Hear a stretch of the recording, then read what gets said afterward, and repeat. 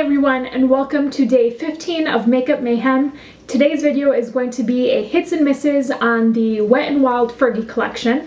So I have a little bit of everything from the line. I tried to pick out some products that I didn't already have in my collection when I went shopping in my new at the drugstore haul, which I'll have linked down below. I show the newest products that I picked up from the Wet n Wild Fergie collection. So in this video, I'm just going to give you mini reviews on all the products that I've tried and let you know whether or not it was a hit or a miss. So if you want to see this review and if you want to know what I think about these products, then keep on watching. First, we're going to start with the nail polish. I only have one. This is in the color Glow Stick, and I'm actually not wearing this on my nail. I'm wearing this on my toenails, and I really like these nail polishes. They do come with the same brush that the Wet n Wild Mega Last nail polishes come with. It's just that flat brush. So I really like this nail polish. It goes on really smoothly, it looks really nice, and I look forward to picking up some more colors from the Fergie collection. They do have some really interesting colors. I know there's like a gold shimmer one that I really wanted to try. So this is a hit. Next, we're going to get into the makeup, and I'm just going to go in the order that I would apply them on my face. So the first one is the Wet n Wild Fergie BB Cream 8-in-1 Beauty Balm. This does have SPF 15, which is a bonus. My shade is light medium, and I am wearing it today on my face. I think that this beauty balm is really good for the summer. It's a plus that it does have SPF, so it's going to give you some protection from the sun. This has a really creamy, thick consistency, which I do like. It does give, I'd say sheer to light coverage. You can build it up a little bit, but I still do need to use some concealer to cover up my blemishes. However, I do find that it does give an overall tone correcting effect to your face. So I don't find that I have to wear too much concealer to cover up my blemishes when I use this. I think that this is a great addition to any of your other BB creams or tinted moisturizers that you have, and I would consider this a hit. I'm really looking forward to using this in the summer months. Next, we're going to move on to the mattifying powder, and there's only one. This is in the color Pedestal, and this is what it looks like. It does come with a little sponge there that I don't use, but this is just a translucent powder, and if you can tell on my finger right here, that's what it looks like. It is very smooth, kind of silicone-like. It does have some shimmer in it, which you can't really tell in the pan, but if you look up close, like really closely, you can tell that there's like almost, it's a fine line between shimmer and glitter. I wore this not too long ago and took some pictures for the blog, and I noticed that right around my eye area I saw sparkle. And I want to say that I have a love-hate relationship with this powder. I love it because it actually does mattify. I wore this to work a couple times, and I found that my foundation actually lasted longer than it would have had if I did not put this on. So this does mattify. I really do like it for that. But I hate that there is shimmer in here. I hate that I can see it on my face. I do find that when I wear this underneath my eye to set my concealer, it does darken up my under eye area, which I don't like either. And it kind of had, like, it wears funny. If you can see like the little dents, it just doesn't really apply very evenly, and when you go to swatch it on your finger, I find it's a little bit powdery, and it doesn't, like, it's kind of hard. It has that like hard pan that is really hard to get the pigment off. Anyway, I'm gonna, I don't know whether or not to call this a hit or a miss. I really don't. I'm gonna say that this is a product, if that's even a category. I'm not gonna give it a miss because I do like it for the mattifying properties, and I will be using it while I have it in my collection. but I am going to say that it's a miss because I don't like the shimmer, and once I use this up, I will probably not repurchase it just because, like I said, I don't like that shimmer thing that it has going on. Next, I'm going to talk about the 2 Reflect Shimmer palettes. I do have 3 of them. First, we'll start off with the Rose Champagne Glow. This is a beautiful highlight color. I featured this in my top 5 drugstore highlighters. I will have that video linked down below. It just gives the most gorgeous rose finish to your look. There it is right there. It's really pretty. It's like a rose gold type color, and it does give a very beautiful highlight. Next one, sticking with the highlighters, is the Photobomb 2 Reflect Shimmer Palette. This one is limited edition. It is currently out with the newest, I think it's the summer collection. And this is so gold and yellow. It is so gorgeous. I have this one on my cheekbones right now. That's what it looks like. I really, really, really like this. If I had this highlighter before I filmed my top 5 drugstore highlighters, this would definitely be in there. It is just absolutely gorgeous, and I love it. The next one is the Carnival in Rio 2 Reflect Shimmer Palette. Now, this one is definitely a lot darker, bronzier, and kind of orange. So I had kind of trouble with this one, trying to decide how to use it, because there is the color right there. It is way too dark and bronzy to be a highlighter. It just, at least on my skin tone, it's not going to fly as a highlighter at all. I tried using it as a bronzer and contour color. It does have shimmer in it, and it is reflective, so it is really not ideal for a contour color. You can use it as like an all-over bronzy color, but I find that it's a little bit too orange for that, at least for my taste. What I like using this for is a blush, and I actually have it on as a blush right now. It is really pretty. It gives a really pretty bronzy glow. So yeah. So my overall impression of the 2 Reflect Shimmer palettes, overall they are a hit. Like I said, I really like Photobomb and Rose Champagne Glow. With the Carnival in Rio, if and when I finish this, I probably wouldn't repurchase it because it doesn't really serve the purpose of a highlighter for me like it's intended to be. I do use it as a blush, and I find that I already have enough blush colors, and I do have other bronzy blushes that I like as well. So I probably wouldn't repurchase this, but like I said, overall the 2 Reflect Shimmer palettes are a definite hit. Next, we're going to talk about eye primers, and this one is the Take on the Day eyeshadow primer. This was the original one that came out in the Fergie collection. I believe they have 1 or 2 others that are more of a shimmer. And this one is in the color For My Primas, and it is just a standard skin tone eyeshadow primer, and it blends in really well. It's not tacky, but it's kind of silicone feeling. It feels really nice on the skin. I do find that it wears very well. However, I don't find that it's anything exceptional as far as eyeshadow primers out on the market. I want to say this is another product. I don't want to give it a miss because it is a good eyeshadow primer, but at the same time, I'm not going to say that it's a definite hit because I do like my Too Faced Shadow Insurance better, and actually that's my all-time favorite primer. So yeah, I will definitely be using this while I have it. I think it's a good primer. If you're looking for a drugstore price primer, I would suggest this one. It is one of the cheaper ones on the market.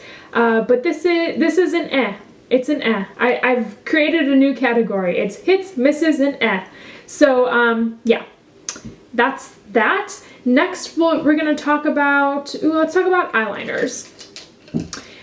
These also came out with the newest collection that's out right now. I don't know if these are limited edition. It didn't say on the packaging. Yeah, I'm not quite sure. But they are the on-edge long-wearing eye pencils, and they do come in 6 different colors. I have worn the black and the brown. I haven't really tested out the other colors yet, but from what I can tell, they do have very decent staying power. I do have black on in my waterline and my lower lash line, or my tight line, I should say. The pigmentation is on point. It is very, very pigmented, and it's very creamy. They do last quite a bit of time on your tight line and waterline. I want to say at least 5 hours or so. I also tried smudging the brown one on my upper lash line, and it does smudge out really well, and again, it does last. Now, it's not 100% waterproof in my opinion. If I were to smudge my eyeliner, it would come off, but as far as staying power on the eyes, it does have very decent staying power. So here are the colors. The first one is the black, and this one is in Midnight Girl. Next, we have the brown one in Space Cake. Next one is the white one in China White. Then we have the blue one in Hyper Sky. Then there's the purple one in Violet Femme. And lastly, the pink one in X Stacy. So overall, I would consider these a hit. They do have some fun colors as well as your basic colors, and like I said, they're pigmented, they're creamy, they're smooth, and they last very well. Next, we're going to talk about eyeshadows, and I have 3 of their eyeshadow quints. There are 5 eyeshadows each in these palettes. 2 of them are part of their regular line, and 1 of them is limited edition. The first one is Metropolitan Nights, and this is a really pretty, it kind of borders on neutral, but with a little bit of pop of gold, and it's very pretty. I do like it. These shadows can be hit and miss. Some of them are pigmented, there's others that are really chalky, some of them are not pigmented at all. They do have a wide variety of different finishes, so there's some shimmers, there's some mattes in each palette, which I do like. And yeah, so I'm just gonna swatch them for you so you can kind of get a feel for what the pigmentation has to offer in each palette. So this is the Metropolitan Nights. You have a shimmer, a black with gold shimmer. This one is very pigmented. In the middle you have more of like a grayish black. This one's matte. This is your yellow gold color. It does have shimmer. This one's a pretty highlight color. This is, I would describe, more of a satin, and this one's a little bit chalky. And this one is a really pretty shimmery taupe color. This one's probably the smoothest of them all in the palette. Next palette we have is Duchess Lounge, and this one's more of a purpley palette. And these are the colors that are in the palette. So we have a black with like a burgundy shimmer in it. There's a taupey purple, a black with silver glitter in it, or shimmer I should say. Then there's a black with like a purple duochrome, and then a silver. This black here is number 1 the most pigmented color in the whole palette, and it's the smoothest as far as application. This silver color is the chalkiest. It does have quite a bit of fallout, and this purple one is the least pigmented. So like I said, the quality of the eyeshadows aren't very consistent. And lastly, we have the limited edition quad in, or quint, in Mixing Metals. This one is the one I'm wearing on my eyes today. I will also have a one brand tutorial linked down below of me using all of these products on my face. And these are the colors. So you have a really pretty, like a bronzy taupe, a pretty mint green, very vibrant bronze copper color, a more, I guess more taupey color. This one's a little bit more green as far as the taupey family. This one's definitely more of a true taupe. And then you have a black with a little bit of green shimmer in it. So I would say that this green taupe color is the smoothest as far as application, and this taupey color is has the most fallout. Overall, I really like these palettes. I would consider them a hit. Even though the pigmentation and the texture of the eyeshadows are not very consistent, I do find that I can still get a very pretty look out of any of those palettes, and they are pretty good quality eyeshadows for the price. Next, we're going to talk about the cream eyeliner. This is in Little Black Dress, and it is just a black eyeliner. There it is right there. There is also a brown eyeliner that comes in the collection, but I tend to go a little bit more towards the black cream liners than a brown one. So the cream liner does come with a shadow brush or an eyeliner brush. I do find that that's really convenient. However, I don't think that this brush is the correct one to use to put on your eyeliner on your upper lash line. So this is kind of like a hit and a miss. It's good that it comes with a brush. You can actually still use this brush for more of like detail work in your inner corner or to smudge out shadow or eyeliner underneath your lash line. So this eyeliner I am wearing right now, and it is very pigmented. There it is right there. It does glide on very smoothly, and I find that it is really comparable to the Wet n Wild eyeliner that comes in the regular Wet n Wild line that I've actually had quite a few times over and over again. I really do enjoy it. So I would give this a hit. Last eye product is the Wet n Wild Turn Up the Volume mascara from the Fergie collection. This mascara, I believe, does claim to volumize, and I would actually agree with that. I do have it on right now. It does come with a rubberized brush, and it looks like the bristles on the brush are a little bit shorter on this end, and then they get a little bit longer. There is a little bit of product at the very end when you take the wand out, but I do find that that's the case with any mascara, so that doesn't really bug me that much. I would give this a hit. I really do like it. I do think that it does give really good volume to your lashes, and it does make them look really full. It does not clump. I have about 3 coats on right now, and I don't find that it really clumps on itself, which is really good. However, I do find that it does flake a little bit, so as you're adding more coats to your lashes, just be mindful of some flaking that you might have on your face. Otherwise, I would give this a hit. I would definitely repurchase it once I run out.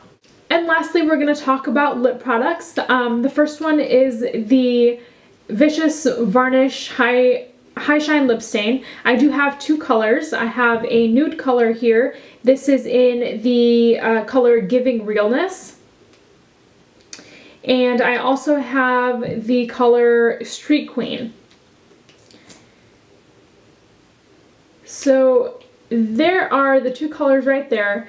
These high shine glosses are really pigmented. However, I do find that they don't apply very well. Upon first application, they do feel wet on your lips. And like I said, they do have really good pigmentation. However, I find it more with the lighter shade than the darker one. The Giving Realness shade, as you build up more layers on your mouth, it actually starts to clump together. And if you like smack your lips together or rub your lips together, the color just bunches up on itself, and it does not look cute at all. I don't find that is as much of the case in the darker lip stain. I do find this one performs a little bit better. But once the stain kind of dries on your lips and the shine goes away, you still have the color, but the shine going away actually makes my lips feel a little bit dry. I did wear this color one day before going to work, and I normally apply all of my makeup, including my lip product, before I eat. And after I was finished eating, this color actually was completely gone off my lips. So I don't really know what the staying power of these are, but based on the fact that it came off pretty much right away with any type of eating, I don't really have high hopes for this. This is a miss for me. I will not be repurchasing any other colors. I just don't think that they perform very well, and I don't really like the scent either. It has like a very chemically scent to me, and I don't like it. So these are a miss. Lastly, we're going to talk about the lipsticks. These are, let's see, I think these are just called the Wet n Wild Fergie lipsticks. And I have 1, 2, 3, 4, 5. I have 7 colors to show you. 3 of them are limited edition. The 3 limited edition ones are FOMO, Turned Up, and Swerve. And I will show you which ones they are on my hand here. So when I purchased FOMO, which is the limited edition nude shade, when I brought it home, I was like, this one looks really similar to other colors from the line, Bebop Love and Fergie Daily. And I actually purposely swatched them all together so you can see the differences. So the first one here is Bebop Love. This is definitely a more brown nude, and it is a matte. Next one is Fergie Daily. This one is more of a peachy nude, definitely a lot lighter than Bebop Love. And the one next to that is FOMO. And this is definitely more of a pinky nude, and I find that FOMO actually has more of a gloss finish to it than the other 2. So FOMO is limited edition. The next one is called Swerve. This is also limited edition. It is a really pretty coral color. Next to that is Turned Up. This one is also limited edition, and this is a really bright, vivid orange. Down below here we have Divinely Chilled, which is part of the permanent line. And this is a pretty like burgundy color with some shimmer. And then at the very bottom here we have Penthouse Sweet. This is a bright pink color. And this one is also part of the regular line. I find that all of these lipsticks are so creamy. They last really well on the lips. The one I have right now is FOMO.